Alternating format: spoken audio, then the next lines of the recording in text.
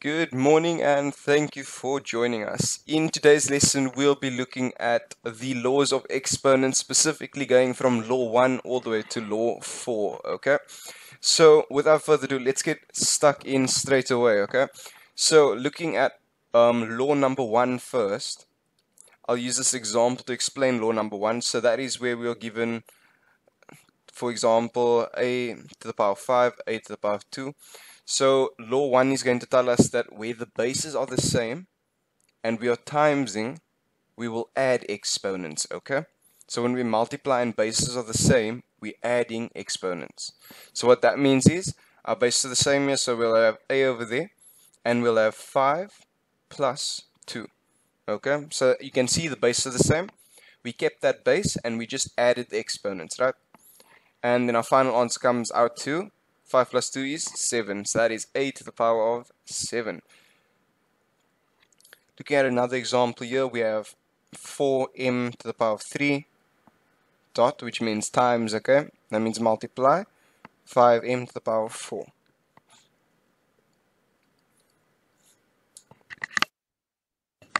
So, looking at this, we have, so what we're going to do is we're going to look at the number first, okay? The coefficient first, then we'll look at the variable, okay?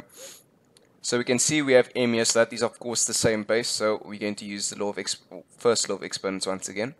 So 4 times 5 is going to give me 20, and then m, this is going to be 3 plus 4. See there, we're just adding those exponents. We times the numbers as usual, then when it comes to the exponents, we are adding them when the bases are the same.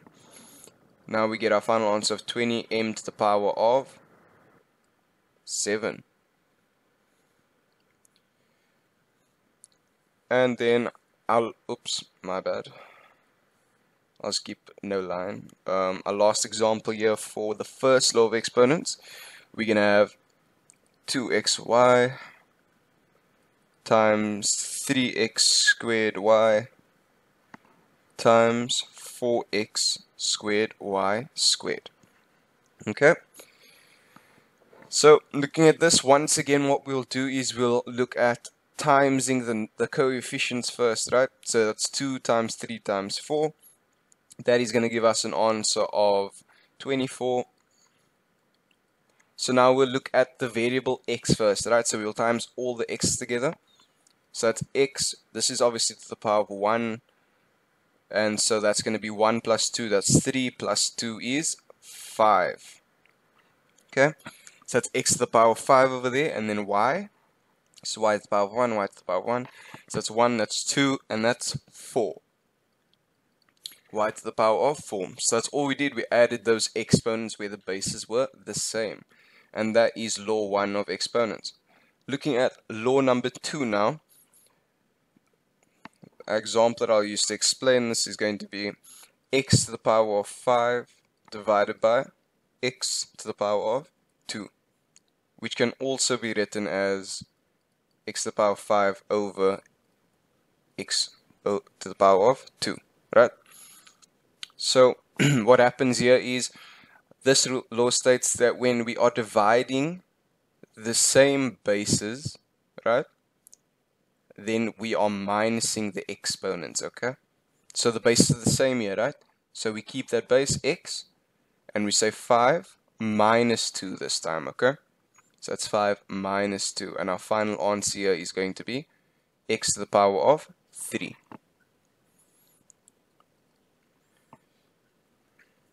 Now our next example over here, we have negative 20a to the power of 7 over minus 4a to the power of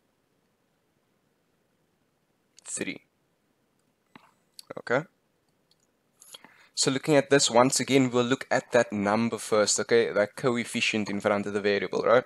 So we'll say negative 20 divided by negative 4. That is a negative divided by negative, so we end up getting a positive 5, right?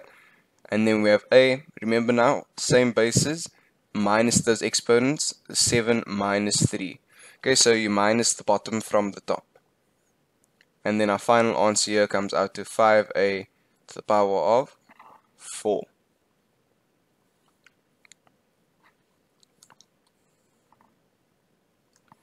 And then our last example now for law number 2 is going to be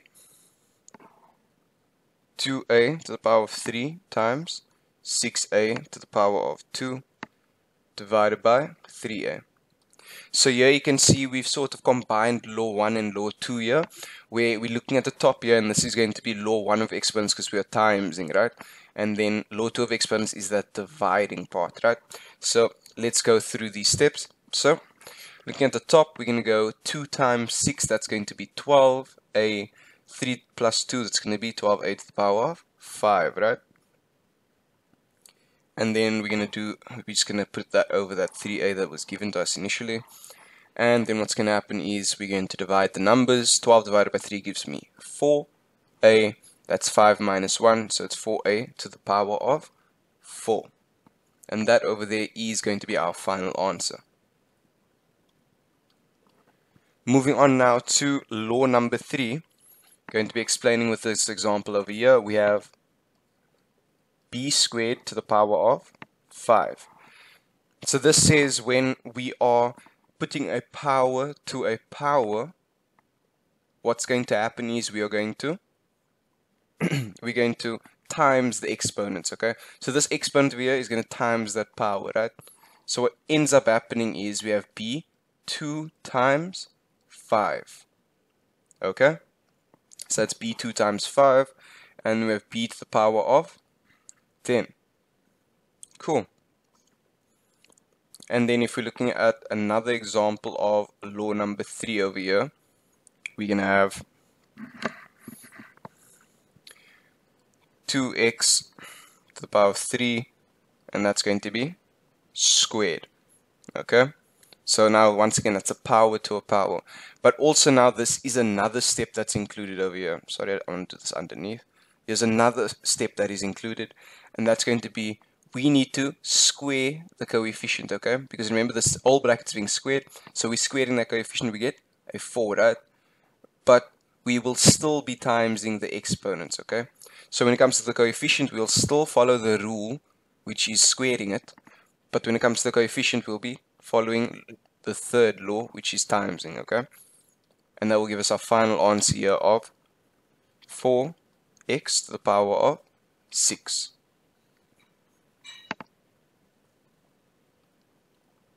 Then if we're looking at law number 4 now, the example I'll be using to explain this one is going to be open brackets x squared y, and that's squared. So law 4 is basically going to tell us that when we have a bracket like this with more than one term inside, right, or more than one variable, right, and that's going to be squared or whatever power was there, this power applies to each variable and term inside the brackets, okay? So basically what I'm trying to say is that what it ends up looking like is x 2 times 2, y 1 times 2, because remember y was initially to the power of 1, right? So basically what this law is saying that everything inside the bracket has to be affected by this exponent outside, okay? And that's what we've done here. And then our final answer comes out to x to the power of 4, y to the power of 2. Looking at another example of this one over here, we're going to have 3x to the power of 3, y to the power of 5. And this all to the power of 3 over there. So what ends up happening now is we're going to have first the number, remember, that number has to follow that rule still, it's being cubed, right? So 3 cubed is going to give me 3 times 3 is 9, 9 times 3 gives me 27. And then when it comes to our variables, remember each variable is affected by that exponent as well. So that's going to be x 3 times 3, y 5 times 3. So we have 27x 9 y to the power 15, which is then going to be our final answer over there. And here for our final example over here, we're just going to have a nice mix up of law number 2 and 4, okay? So what's happening here is we're going to have negative 3x3. This is more a level question that you can expect to have in your tests, okay? Sorry, this is to the power of 3. And then we have 3xy squared, and that is going to be squared as well. So you can see there the fourth law of exponents here, in that we have multiple variables here that are being affected by that exponent, and then the second law of exponents where we have the division, okay? So we're going to work on that top bracket first. So what's going to happen is we're cubing that negative 3. So negative 3 times negative 3 gives me positive 9. Positive 9 times negative 3, remember we still times by negative 3, so that gives us negative 27. So we get x 3 times 3 gives us 9, y 5 times 3 gives us 15,